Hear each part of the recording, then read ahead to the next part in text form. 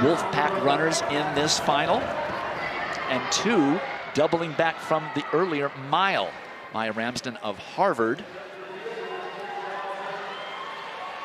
and Amina Matug of Duke coming back. And it wasn't that long ago, Lara, that the mile was run. Not at all. 13 of the 16 in this field earned cross-country All-American honors just this fall. Of course, Katelyn Tuohy among them. You mentioned that she's the collegiate record holder. She is going for her 2nd title of this championship and her 4th NCAA title in 10 months, Dwight. Olivia Markusek of Notre Dame in the lead. Field a little bit bunched up. So early in the race, as we come around with 13 now laps remaining. Let's step aside for a couple of field events. Dan? Well, in the women's weight throw. In the 5,000 meter yesterday, and Katelyn Tuohy just bided her time until she was able to break that race open with just the final few laps to go. All right, less than 8 laps remaining, and we will step aside again because another collegiate record set by Jasmine Moore in the triple jump. She's done it twice already. This is her 6th and final trip down the runway. Her last indoor competition this year, maybe as a collegiate, we'll have to see. She chopped even a little bit before the board, but an incredible last phase, and she improves her collegiate record and personal best by another 1.75 inches, or 1.5 inches, I should say. Number 5 all-time world, out to 15 meters 12, 49.7 1/4, and it was amazing competition. 6 jumpers over 14 meters, the previous best 3 jumpers over 14 meters in a collegiate championship. So Jasmine Moore just keeps getting better and better, and now she really is a triple jumper who can contend for world level medals. Back to the 3,000 meters with coming up to 6 laps remaining. And you like what the Alabama duo is doing right there up front, starting to push the pace a little bit. They took it over from Markusek of Notre Dame, and then also in the mix, worth noting, Taylor Rowe of Oklahoma State. She is the reigning champion in this event. I talked with her head coach, Dave Smith, about coming into this field as the reigning champion, and he said that last year they had to convince her about 2 days out that she still even wanted to race. She was just filled with all sorts of nerves and self-doubt, and really she came in seated about the same as she was last year, but she's run faster, so she's in great position as well to be in contention right there up front. Wanted to point out as well, West Virginia's Kaylee McCabe, the outstanding Canadian steeplechaser, coming into this event fresh. So one of those who has the advantage of not having all of the altitude already logged under their legs. And in talking with the coaches and how the altitude affects you, we've seen a little bit of this. It's not a gradual fatigue. It's more like falling off a cliff. That's why you see such an instantaneous impact when you start to see them feeling that altitude and the detriment. Katelyn Tuohy has come into the lead now. Mercy Chilenga has paid the price for going up and slowing the pace down. She's dropped back to 6th. Hilda Olamomoy, the Alabama runner, right behind Katelyn Tuohy. And then Taylor Rowe up there in 3rd place.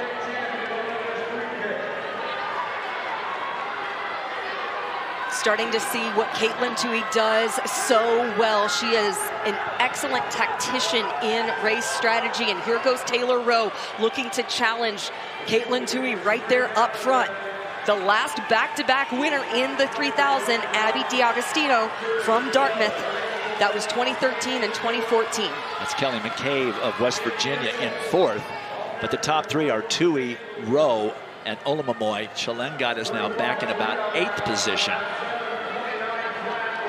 And Tuohy, we saw her yesterday. She has an outstanding finishing kick, but it's always better to be the hunter than the hunted, even though she's gapping Rowe ever so slightly as they'll come around with 2 laps remaining.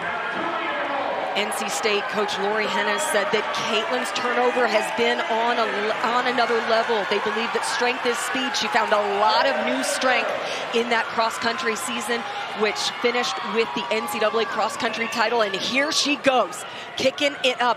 What we have seen from Katelyn Tuohy over the course of her collegiate career is just how comfortable she has become winning races and getting into position to win races in a number of different ways. In high school, she was always a front runner.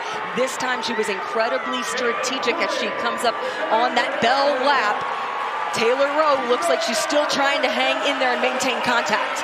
But Tuohy just keeps adding meters to her lead, and she certainly looks fresher and better and less affected by the altitude than does Taylor Rowe. Final lap. And it's Olivia Markozic who led early back into third place. Ola Momoy back to fourth. But it is all Katelyn Tuohy. She won the 5,000 meters last night with an outstanding sprint over the last several laps. And she just keeps extending her lead here in the 3,000. Katelyn Tuohy of North Carolina State, the senior, will be a double champion here in Albuquerque. And Markozic comes up for second. 9:11.61 for Ollie Ostrander at altitude for Boise State back in 2019. And Tuohy runs 9:10.07. Her last indoor championships as a collegian. And it looks like she's the only one from North Carolina State of the three in the final to score. The coaches that we've talked to describe Katelyn Tuohy as just a generational talent, and she exemplifies why. Exactly there. She goes championship in both the 5K and the 3K. The first woman to do that since Carissa Schweitzer of Missouri back in 2018.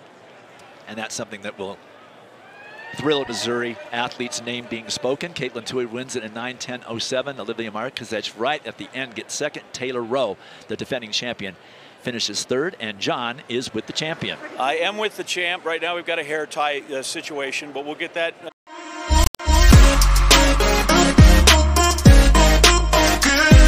Talking with that, okay. First double at 3 and 5 since Carissa Schweitzer, and I imagine that's a better double than second and second. Yep. Your thoughts on how this race developed and how you decided to control it? Yeah, we talked about it beforehand, and we talked about going with the K to go, and I tried to take the lead and got held off a little bit, but stuck with it, squeezed it down every lap, finished hard, and yeah, it was really, really good, a lot better than last year. Size up the year for you so far. You got a cross-country championship, now 2 indoor titles. Just how it's been so far as we're getting ready to go to the outdoor season.